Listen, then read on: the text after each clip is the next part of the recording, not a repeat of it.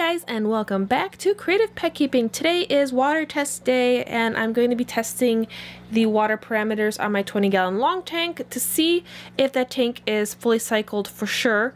I do have some endlers in there already, and I did move a filter media from a previous tank in there, so in theory it should be fully cycled and ready to go. But it's always good to check, and I don't want to overload the tank, so I wanted to check and then slowly start adding some of the female bettas to the tank. So this is the API Freshwater test kit. There are also test strips available, but from everywhere that I've heard and spoken to other aquarium hobbyists, these are the more accurate tests. The test strips are not as accurate, so it's better to just pay a little more money and get this, and this will last you for forever.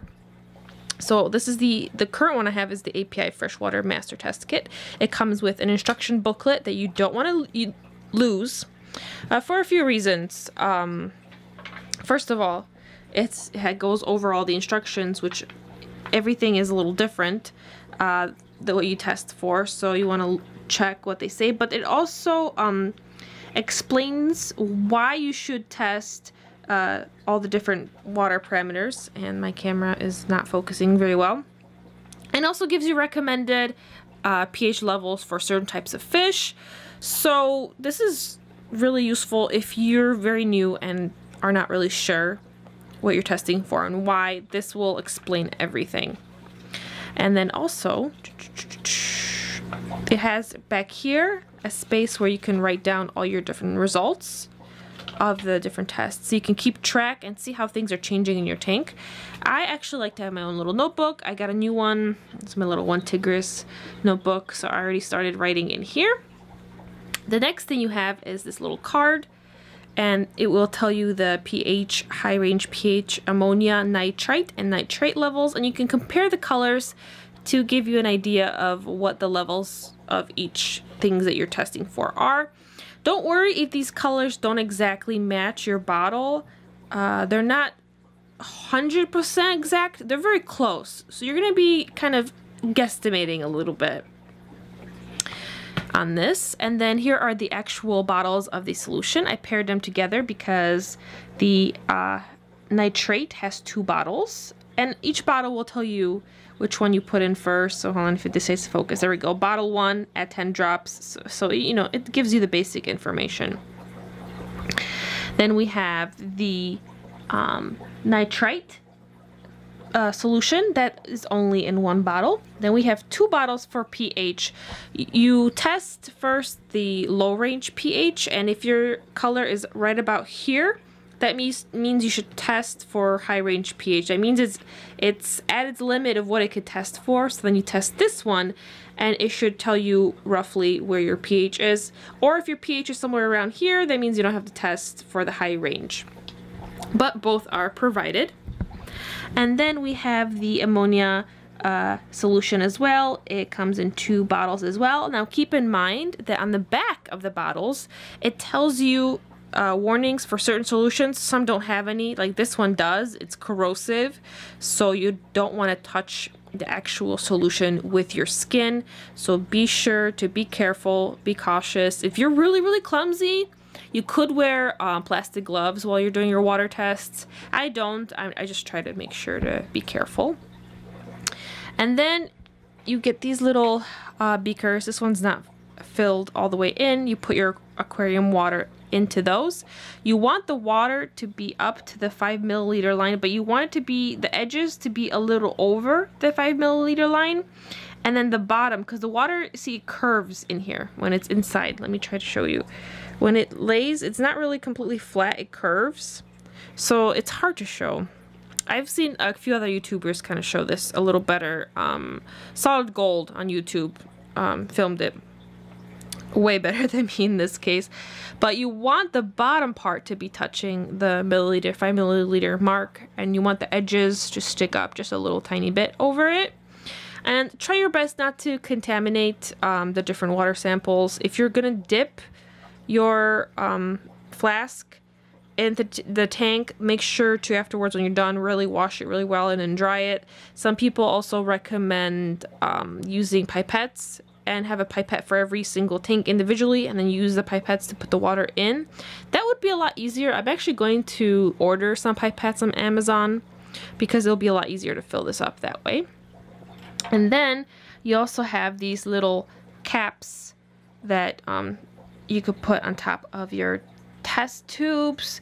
Those are not completely secure, so do be careful, especially when you're testing for the ammonia, because that is a little corrosive.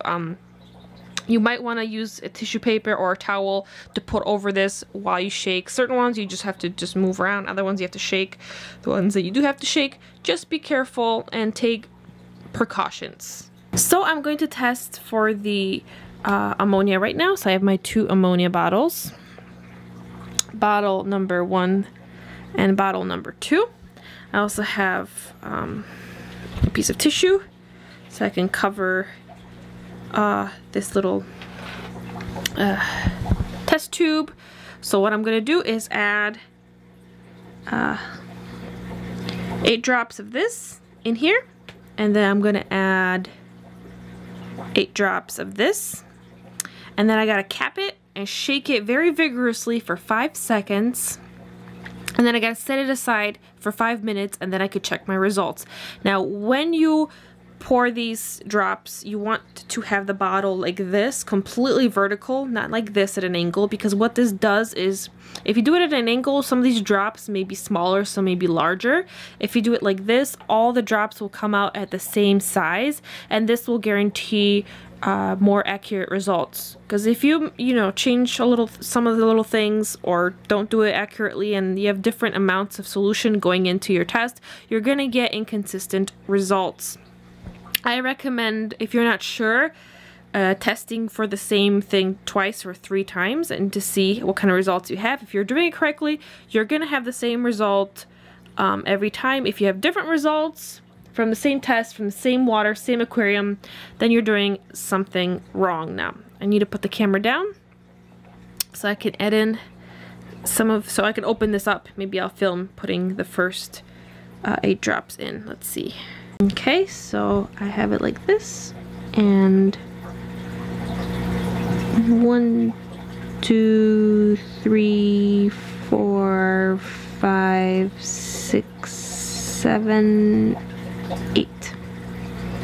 Okay, now I'm gonna do the next one. Okay, so I put the 8 drops of the other solution in. I'm holding this closed and kind of holding it tight, and I gotta shake it for 5 seconds.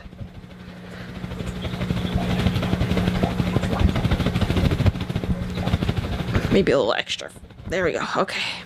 Now that it has been shaken, you leave it aside and check back in 5 minutes. While the ammonia test is hanging out over here, I actually already did the pH tests just to kind of show you how it turns out. So I first did the low range pH. I'm going to set it right here if it wants to cooperate. There we go. So I did the low range pH, and as you can see, it's actually a very dark blue. So I know it's 7.5 or more. So just to check, I did the high range pH. And actually turned out, oh, Banana's here to help, turns out to be about 8.2. So in this case, you could ignore the low range. It turns out that it is the high range pH. Now my pH is a little too high for me, at least for Bettas and Endlers. I mean, they could have up to 8. 8.2 is a little more than I would like, so I'm definitely going to need to consider adding some sort of buffer, pH buffer, to kind of lower my pH just a little bit. For comparison, I'm going to do a test right now on my tap water and show you how for that one I don't really need the high pH range because my tap water is more neutral. So let me get some tap water for you guys. So as you can see here, I took my tap water right out of the tap and put the low range pH solution in, and then right away, and by the way, all I did was just swoosh it like this twice. You don't really have to shake it. And then you could test right away, and as you can see, it's somewhere between 7 and 7.2. It's kind of hard to tell, and I told you you're going to be guesstimating a lot, but that's what it looks like. Yeah, it's a little easier. If you have a white surface, you could tell. And then for comparison, this was my 20-gallon long, and look how dark this was, which gave me an indicator that I should use the high range pH test, which is right here, and then check. And then this one, this color fits this one pretty close, and then this color, as you can see, is even darker than this can show. So it's kind of an interesting example of when you know that you just need to use this one. In this case, for my tap water, it's this. And then when you need to do a high range pH. Okay, so now that it's time to test, check the, move this out of the way, the ammonia test. There we go. It's kind of hard to really tell. In person, it looks like 0, but it has a tiny bit of green tint to it, depending how you look at it. So could be 0.1 maybe, or it could be 0. It kind of looks like 0 to me. See, on the camera when I'm looking at it, it looks like it could be 0.25, but in person it looks like it could be 0. So I would say that this tank is pretty much cycled for the most part. It's doing well. It's handling the bio load of the endlers that I have in there. But I still need to find out what the nitrate and the nitrite is. So that will be kind of the next thing to test. But I'm kind of happy with what this color is, even though it's really hard to tell. On the camera, it really looks like it would be this one. But when I'm looking at it with my eyes in real life, it looks like it's 0. So I'm gonna say 0. That's what I'm pretty much going to assume. And now I'm gonna test for nitrate and nitrite, but because I've already used up these bottles, I need to empty them, rinse them, and then put some new tank water in there. So I still have my ammonia right here, my ammonia test. I'll just put it right here, I guess. I just did the nitrate right here, so I shook it up and just gotta set it. Now it's time for, the nitrite, sorry. Now it's time for the nitrate. Nitrate's really weird. You gotta put 10 drops into the test tube, and then you gotta close it, and then you gotta flip it a few times to mix it. And then you have to shake the nitrate test solution bottle for 30 seconds. So this is the test bottle number 2. For 30 seconds, you gotta shake this bottle like crazy for 30 seconds before you add it into the solution. And then you add the 10 drops, and then you have to shake this the test tube with all the solution in there for 1 minute, and then you gotta wait for 5 minutes. So this one is the weird one and the weird exception. Let me adjust my camera. I just finished shaking this for a minute, and look at this. See how this stained the handkerchief is? Yeah, because this stuff leaks. It's the top of the cap. So luckily the nitrate test, sorry, this is nitrate. Luckily this one's not corrosive, but you know. Now because nitrate and ammonia have similar colors, I have my ammonia test right here so we don't get those confused. Now we just gotta set these for 5 minutes and leave them alone, and then I could come back and check it out. So it's time to test and see what the results are. This is nitrite, and we've got 0, which is awesome. And then this is the nitrate test, and it looks like somewhere between 0 and 5, maybe it's like 1. When I'm looking at it myself, it's definitely not completely 0, but it's lighter than the 5 ppm. I don't know how it looks on the camera for you guys, so I'm guessing it's probably like maybe 1 or 2 ppm, which is really good. I'm pretty happy with that so far. So yeah, there's that, and then here is the ammonia test again. So these are the 3 colors, as you can see. And that kind of concludes testing my aquarium, my 20-gallon long tank. I still have to do tests on all the other tanks, but I kind of wanted to show you what it looks like, and I'm gonna have to write down all the results right here.